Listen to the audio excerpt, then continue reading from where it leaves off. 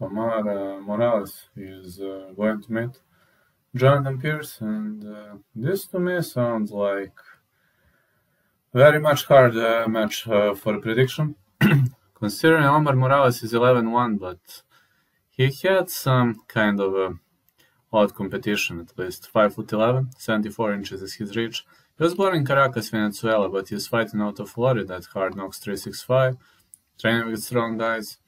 He lost to Giga Chikadze via unanimous decision, but he outworked Shane Young, Gabriel Benitez, Dong Yun Na, knocked out Harvey Park. Very durable fighter and very technical. Excellent striker.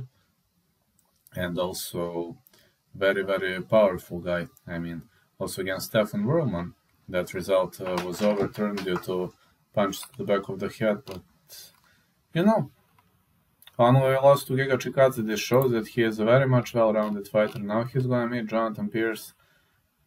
Jonathan Pearce, 10'4", GSP, 6'0", 71.5 inches is his reach. Interestingly, Morales has 2.5 inches reach advantage fight-ready MMA fighter.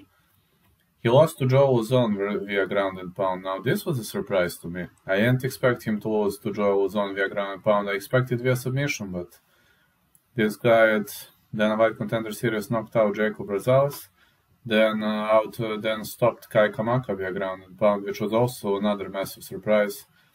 At Bellator, he defeated Damir Ferhatbegovic and Omar Johnson, but I don't think these guys were UFC caliber. Now to analyze, when it comes to tactical aspect of the game, Morales is way better and he has way more experience.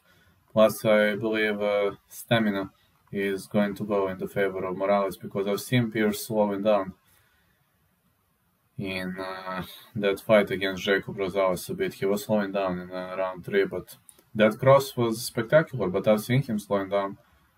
Kind of think Omar Morales is a more well-rounded fighter, but I'm not super confident that he's gonna win, actually. I'm like so-so on that, but